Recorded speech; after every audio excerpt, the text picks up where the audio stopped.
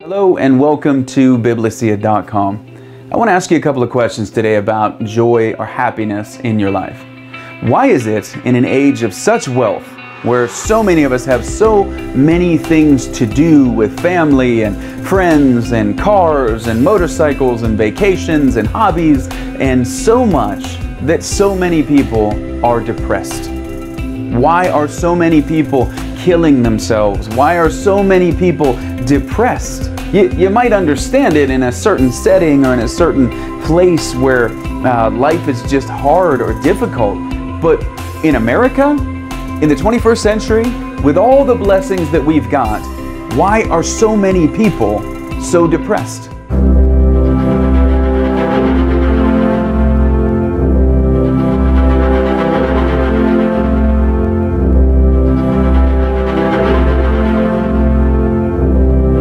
There are two passages that I want to look at as we begin this brief examination today, this brief talk today. Two passages. Let me take you to them.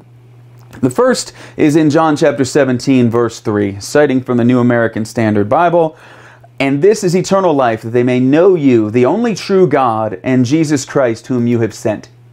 That is Jesus himself talking about what eternal life is. The next passage is in 1 John. So the same author writes the Gospel of John and his epistles, 1st, 2nd, and 3rd John, in chapter 5, verses 10 to 12. This is John writing, "The one who believes in the Son of God has the testimony in himself. The one who does not believe God has made him a liar, because he's not believed in the testimony that God has given concerning his Son. And the testimony is this, that God has given us eternal life, and this life is in his Son. The one who has the Son has life. The one who does not have the Son of God does not have the life." Now, we all want to be happy. We can't help but want to be happy in life. I want that for you, viewer. For anybody watching this, if you're somebody that I know that has referred you to that I've referred you to this video, or you're a stranger here on the website or somewhere in social media land where this is played, I want you to be happy. And we'll look at that in this message today. Now, Christianity is not a message just about life enhancement. It's something more than that, as we'll see. But in many ways, Christian pastors, we are at work in the lives of our people for their joy. If you come to Jesus and it's just a misery fest alone, if there's not something more glorious in which you endure the miseries that will come, the difficulties that are guaranteed to come, then you're going to give up. You're going to show yourself to be unapproved even concerning the faith. There's something set before us as believers in which we endure in Christ. So we suffer, we're called to it, but it's in light of a greater glory that's been set before us. We all want to be happy. Now, Christianity is not come to Jesus, give him a shot, he'll give you health, he'll give you wealth, he'll give you prosperity, he'll make you look better, he'll make you feel better. He's not vitamins. He's not an exercise routine. The primary reason anyone watching this should ever really believe in the message of the gospel of Jesus Christ is this: God has borne witness concerning the Son in all of this. There was a crucifixion in the life of the Messiah, in the life of Jesus, that he endured. And we'll look at a passage on that from Hebrews here today. There's something he endured, bearing witness to the judgment to come. When you die, you will stand before God in judgment. If you're in Christ at that judgment, it's a different kind of one. We won't get into all of it today, but there's no chance of condemnation for you. If you're not in Christ, you'll stand before a judgment in which there's no chance of salvation, and your punishment in hell will be meted out for you, and that's it. God is simply your enemy, simply your judge, simply your condemnation. Through his law, it will have its way with you. What Jesus does is deliver you from that judgment. That's the primary reason that I believe in Jesus. Of all the reasons I believe in him, the primary one is that he's delivered me from that day. Martin Luther, I believe, is first coined saying the phrase, "There are 2 days on my calendar, today and the day of judgment." And that, in many ways, is what this message is about and will reflect what I want to talk to you about today. Why people are so unhappy. But Christianity is not really about happiness. It's about the need for righteousness before a holy God and how you get it. It's through union with Jesus. But while it's primarily about the need of righteousness, therefore, and deliverance from judgment, how, if you knew you were delivered from judgment, if you knew you were secure that that day God will not impute your sin to you, how does that affect today? Joy is inevitable in the Christian life. As you reflect on what Christ has done for you, the covenant that you have with Him, with God, that you've been forgiven, you have peace with Him, Romans 5, 1 and 2. We've been justified by faith, and peace with God is ours, and we stand in it, and then thus we look forward to the joy, the glory, the perfection that is to come, that Christ merited for us. That's got effects today, not just when I die, into eternity. That's got effects that if you knew that, believed that, meditated on that, understood that from the Bible in your everyday, life, in your marriage, in your workplace, in your hobbies, and all that you're doing, if it's all done under that reality, well, that changes everything. And again, not just for eternity, it changes your weekend. It changes this weekend.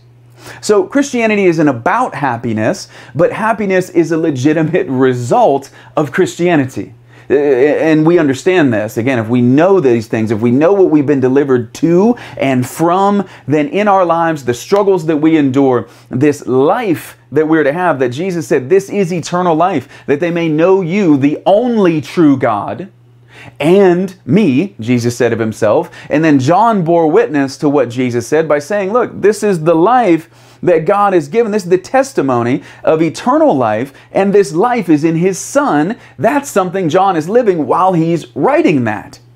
That's something that he's living out in the first century in his life day to day. It's not just what is in the future. It is what is now experienced by John and should be by every believer. There is this passage in Hebrews 12 that I want to take you to now. Hebrews 12, verse 2. Look at what this writer says about Jesus Himself. That the writer in Hebrews here advises us to look to Jesus, who is the originator and perfecter of faith, who for the joy set before Him endured the cross, despising the shame, and it sat down at the right hand of the throne of God. All that Christ endured, this 30 years of life that He lived in preparation for the cross, earning by being one born under the law, born of the Virgin, but a descendant of David through Mary, even through Joseph. They're both of the tribes in Israel, Mary and Joseph, and his adopted father Joseph. Jesus is the seed of David through Nathan, through Abraham, back to Adam. He is, and therefore, having lived and never sinned according to the law, and never broke any of the 613 commandments in the Torah, Jesus merits, by virtue of His humiliation, being God, eternal, he suffers, lives His life, suffers a perfect death. He never sinned. Death has no claim to Him. He thus yields His spirit up in death, takes His life back, ascends into heaven, seated at the right hand, as it says here at the end of the verse, the right hand of the throne of God. That's where He presently is right now today. For that joy that was set before Him in the triune plan, Father, Son, and Holy Spirit, the joy set before Him to ransom sinners like you and me, He endured the cross, despising the shame of it, and is where He is today. So even in Christ, we see this model of endurance in things, that He endured for the joy set before Him. And as Christians, we have a similar thing. We have a joy set before us of knowing God, seeing Him face to face, Matthew 5:8, the great promise of those who will inherit heaven when they die. We have this set before us. That changes everything and allows us to endure today. We want to be happy. So why are so many people so miserable? It's because they're not headed to that inheritance. And so for them to be happy today is insanity. It would be insanity. Now, sin promises happiness. Sin promises happiness, and often in the very short term, it delivers it. And certain sins come to mind. Not all sin brings the kind of joy or happiness to people that some sins do, but sin promises what it never delivers in its fullness. It promises happiness and a good time, but it destroys. And of course, destroys eternally if it's not forgiven. All sin will destroy eternally. It comes with a cost. Now, I'm a chaplain in the military. I'm an active duty guy. Been in almost 24 years, going on 24 years now. And so I see sadness in people's lives in a specific context, but I know that's just a microcosm of the life of many people. And I speak specifically thinking of Americans or those living in the advanced world with all the blessings of indoor plumbing and post-it notes and everything that we've got. I mean, it's just incredible what we've got and all these blessings. So why are there 14 suicides on my installation where I currently live this year? We had 10 last year. There's almost twice that many, roughly, of attempts, and they just don't die. Why are so many people doing this? Why are they miserable? Why are they sad? Why are they putting guns to their heads? It's not a problem just in the military. It's a problem in the culture, in the world. And I'm thinking about this. Now I see it in my mind in a certain way, but we are so wealthy. We are so blessed. I mean, we can Netflix and chill. I canceled Netflix due to cuties, but I mean, we can watch whatever we want to watch and on Apple TVs and whatever. We have so much and at our disposal, so many things. We eat so well. We live healthy. Again, the blessings of the harnessing of fire with electricity and air conditioning and all of our domestication. Why are so many so unhappy? It's because their sin's not forgiven, and they should be unhappy. If you were going to jail, today's a Saturday, if you were going to jail on Monday, a horrible prison for the rest of your life, you were going to be incarcerated in that place, how good of a time could you really have this weekend? I mean, you might get some money and say, I'm going to go spend it all. I'm going to have my time. I'm going to go do my thing. But how happy could you really be headed to a horrible prison for the rest of your life if you were given some reprieve and a weekend to enjoy before you went and did it? How happy could you be? Well, my point, my reason for stating this is you would not be happy at all. You could not be. Many people today are walking around ignoring the words of the King of Kings, the Lord of Lords, Jesus, who said, when you die, you will stand before me in judgment. There's an impending death for them. They will be judged and condemned for their unrepentant, unforgiven sin. And God will say, into hell you go where you want for eternity. They're living under that reality as if it's not true today. So on their calendar is not the day of judgment, hence the reason for Jesus, really no different than the reason for any false god that they might believe in. I'm happy. I'm doing okay. There's a temporary distraction for many of us. And many of those people committing suicide are focusing on the things of reality and the misery and sort of the dread of life. They're kind of undistracted for a little bit. But if you understood the reality, if you are not a Christian watching this and you understood what I understand, you may not believe in these spiritual forces that are against you, the world, the flesh, the devil. You may not. I do. I do understand them. You may not have any capacity to understand them. I do, because I have been brought into covenant with God and He's opened my eyes. If you understood what Jesus was saying is waiting for you, depression, sadness, suicide would be your only logical options. You would be miserable, and you should be. So while Christianity is a promise of deliverance from these things, and thus joy ensues, someone not delivered from these things, if you were aware of them, who would be having a great time in life? So depression, I want that for people that are condemned. I want it because maybe you'll wake up. Maybe through it, God could say something. He can shout in your pain and bring something of wisdom to your life. So while I wouldn't want anybody unhappy, I don't care who you are, I really don't want it. And ultimately, for eternity, I want just your happiness. I know it will not come except through Jesus Christ. And so if you're outside of His grace, His shed blood has not washed you of your sin, you don't believe in His resurrection and thus called on Him to save you from that day to come, you are of all men to be pitied, of all women to be pitied. I am miserable for you.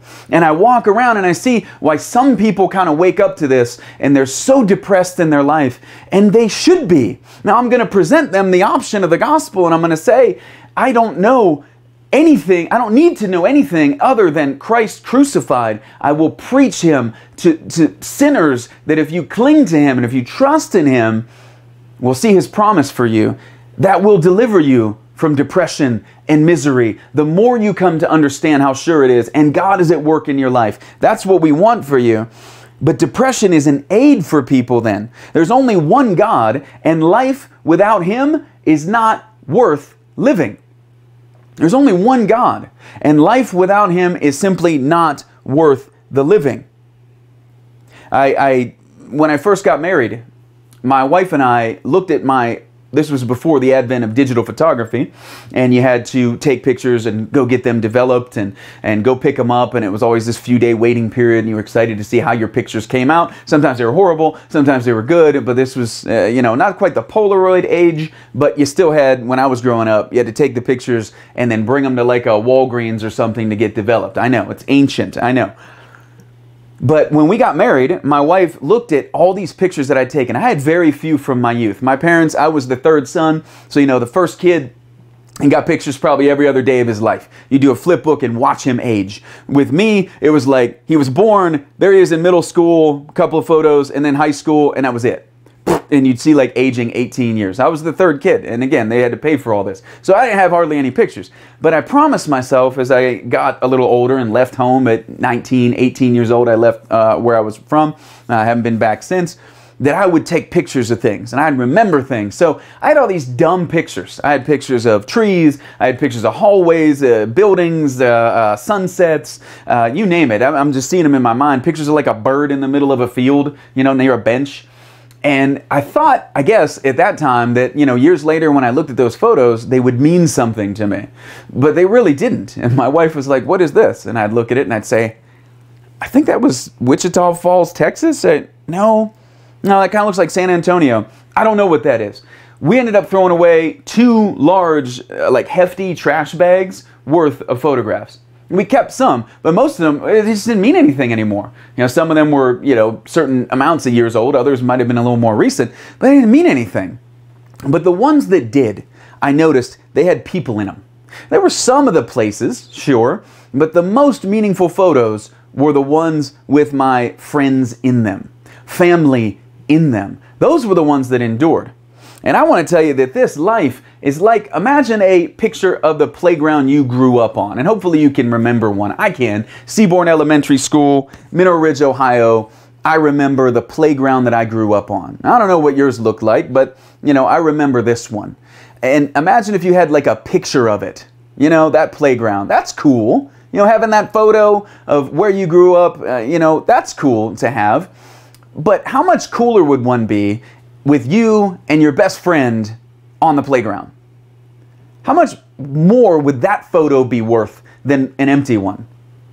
I wrote a letter on this, and I'll put a link to it in the description. It's called Joy. It was my attempt at my attempt at poetry. It was my attempt at poetry. I'll put a link to it below. It's called Joy.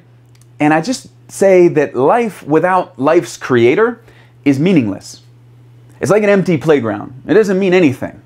And there's only one way to know the only true God, and that is through Jesus. If you say otherwise, you've made God a liar. We saw that in 1 John in the initial verses we looked at the start of this video. So of course, anyone that wants to say God is a liar is going to walk around his universe miserable in this world. Now you got good air conditioning, as Ray Comfort says. You got good lighting. It's warm. It's beautiful. I took a ride this morning with my son. We were enjoying the open air. You can walk around. But if you're not in Christ, this is a big jail cell, and you're just waiting for sentencing, and then you're going to prison for eternity.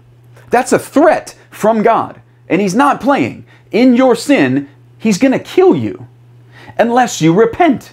unless you believe in what Christ did, cleansing even the universe of your sin and my sin and Adam's sin, and takes you out of a dead humanity into himself, you're going to die. God should be first in our lives, and if he's not, of course it's meaningless and miserable, and you become like a modern Sisyphus just rolling the boulder up the hill to watch it roll down again. That's miserable, and I don't care if you're making 6 figures doing it or 2, you're going to be miserable, and I don't want that for anybody, but it's natural. It's the outworking. It's reasonable for me to say, if you're condemned, you're just waiting on prison Monday morning, of course you should be miserable. And maybe that'll be an aid to you to think about how meaningless things are without Christ. There's only one way to know God, and that is through the cross of Jesus Christ. That is it. There is the law that shows us our sin. That's its point. You look at the 10 Commandments, you're a Gentile, you can get this no matter where you're from. You look at the 10 Commandments, lying and stealing and blasphemy and adultery and covetousness and disrespect of parents and all of the sin. It shows you've got a sinful heart. Your conscience bears witness. You know what sin is. The gospel then comes in and says, okay, if God has revealed to you your sinfulness, he's going to judge you for your sin nature, your sinfulness. Here is the option. Settle out of court today. Repent of your sin. Acknowledge it. Turn from it. Put your trust in Jesus. Call on him to save you from the judgment you deserve. The law works to bring you to the gospel. It can bring you no further. The gospel takes us the rest of the way with God. Look at this passage with me in 2 Corinthians. Yep, chapter 5, 19 to 21. Namely, that God was in Christ reconciling the world to himself, not counting their wrongdoings against them. That's what we need, viewer. And he is committed to us, that's Christians, the word of reconciliation. Therefore, that's why we are ambassadors for Christ, as though God were making an appeal through us. That's what I'm doing right now in this video. We beg you, on behalf of Christ, be reconciled to God. He, the Father, made him, the Son, who knew no sin, to be sin in our behalf, so that we might become the righteousness of God in him. That is what we need. Righteousness, as we said, that's the thing Christ died to bring you, and the knowledge of that righteousness permeates our everyday lives and brings us joy in the here and now, even a joy to endure the sufferings on the way to glory with Christ if necessary. So if you're in rebellion against Christ, you can't have this joy. And I don't want you to have a fake joy that distracts you from the reality of the judgment to come. I don't want you to have that. That distraction I hate. So if you're an NFL fan on your way to hell and you're not considering your sin, the law, and the judgment to come because the Browns are playing this weekend, then I hate the NFL in your life. Because you're going to have a good time with some chips and dip, and you're not going to think about judgment. And so I hate that thing. But if God was first, not only, right, but if God is first where he belongs to be, who gives us all things richly to enjoy and gives us, marriage and children and good weather and the bad weather to appreciate the good weather and whatever else, and he's first, all these other things become blessings. And you just thank God for being in the 21st century maybe, as opposed to the 8th century. Even though in the 8th century, they didn't have air conditioning and you can't miss what you never had and it's all good. So God's first. He's not alone. We're not to necessarily go out into a cave and sit and say, okay, God, just you. If you want to do that, okay. So you can write in. But if he's first, then these things aren't distractions. The NFL is not a distraction necessarily. It can be a blessing. But I hate it if it's a distraction.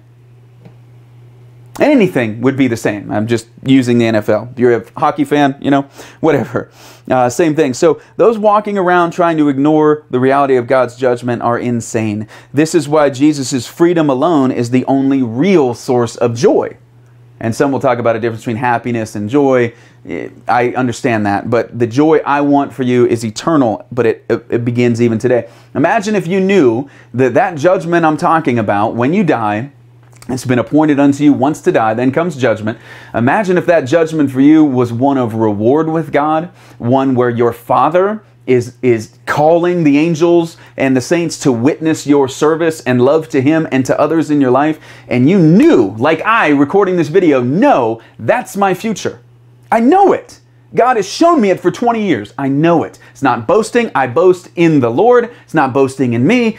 I know that's my future. Imagine if this was true of you as it is of me, or any Christian. Verse 24 of John chapter 5. Truly, truly, I say to you, the one who hears my word and believes Him who sent me has, notice now, presently, has eternal life, and, look to the future, does not come into judgment, but is passed, again, past tense, out of death into life.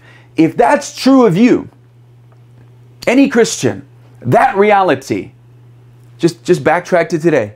You know, when we're doing ruck marches in the Army and you're on a 12-mile ruck march and you got to do it in 3 hours and your blisters on your feet are barking at you, and you got your weapon and your Kevlar's on and you got the rucksack on and it's just sucking, man, and you are just sucking. But you look up and you see the finish line, you go, ha, ha, ha, yeah, there we go, let's finish it out.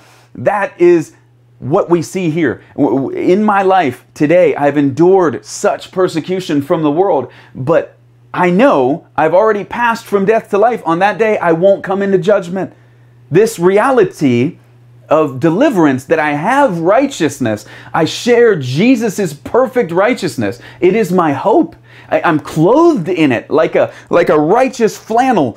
It covers me from my sin. That's His covenant with me. Repent, trust in me, you get my righteousness. I reconcile you. This brings the life that John testified of in 1 John that we read at the outset. This is what Jesus said in John 5 here about being delivered. This is the passage that we see where Jesus said, this is eternal life. It begins now. To those who believe the good news. Christ died, rose again from the dead. They call on Him to be saved. This is their future. This is their present. And even in Jesus' life, we see for the joy set before Him, He endured the cross, despising the shame, and has sat down at the right hand of God. We have a similar call to war with our sin, to grow in grace, to be in fellowship, and to bring this gospel to the world. It's what we do, man. It's what we're called to do. And this is what we want. It changes everything. In hell, God says there will be weeping and wailing and gnashing of teeth. I want you free. So repent and believe the good news. We Christians are in the joy business. Final passage for today. 2 Corinthians chapter 1, verses 15 to 24. In this confidence, I intended, Paul's writing this, at first to come to you so that you might twice receive a blessing, that is to pass your way into Macedonia, and again from Macedonia to come to you, and by you to be helped on my journey to Judea, plus tax. Therefore, I was not vacillating when I intended to do this, was I? Or what I decide, do I decide according to the flesh, so that with me there will be yes, yes, and no, no at the same time? That's a question. But as God is faithful, our word to you is not yes and no. Paul's not vacillating, neither is God. For the Son of God, Christ Jesus, who was preached among you by us, by me and Silvanus and Timothy, was not yes and no, but has been yes in Him, that is in God. Verse 20, for as many as the promises of God are in Him, that's Jesus, they are yes. So you got to know the promises of God to know how in Jesus to you they are a yes. Okay, but here back to the middle of verse 20. Therefore, through Him also is our amen to the glory of God through us. Now He who establishes us with you in Christ and anointed us is God, who also sealed us and gave us the Spirit in our hearts as a pledge. Notice, Paul knows what's coming, but he has the Spirit now in his heart as a pledge. An earnest, a down payment. This is the life that John also knew, that said, this is what He gives. This is the life that we live. In the Son, we have life. John had the same regenerate, born-again spirit within him that Paul had, and speaks to these in Corinth about bringing to them in his ministry. Verse 23, but I call God as a witness to my soul that it was to spare you that I did not come again to Corinth. Not that we domineer over your faith, but notice this, friends, we are workers with you for your joy, for in your faith you are standing firm. Paul said, we are workers with you for your joy. So we have to war sometimes just to believe the good news. We have to war against our sin all the time as believers. The whole of our life is repentance. But when Christ is first, when God is first, it's our life, it's our breath, it's our duty, it's what we do, and it's okay. We will endure. We will be blessed in doing it, and that is what I want for you. Repent, believe the good news. If you're not in Christ, let me wake you up to the reality of this King who said to you, this is your future. You will be judged by God. It's not going to be good. I want to remind you of that to maybe wake you up. Look at the 10 Commandments and ask yourself, if God is good and He judges you by them on that day when you die, ask yourself how bad you're going to do. And if the law has its way with you, it'll kill you. It'll take away your hope. It'll strip you of it and it'll rip it out of your self-righteous hands. And then the purpose of the law in your life, if God is calling you, will be to take the law that presently stands as your condemnation, and it'll walk behind the cross into the bleachers and begin singing as a chorus to the grace of God that's been poured out in your life through the love, reconciling work of Jesus Christ on that cross. Not for good people, but for sinners like us. It is good news. It's so good. Let that news permeate your everyday, looking into eternity, knowing you will not come into judgment for your sin, but you are the blessed man, the blessed woman in view in Romans 4, 7-8. We didn't look at it here today, but that can be you, justified by faith, peace with God, righteousness yours as a gift of His grace. Repent and believe the good news. This is the righteousness that Christ comes to bring into our lives. It delivers from death.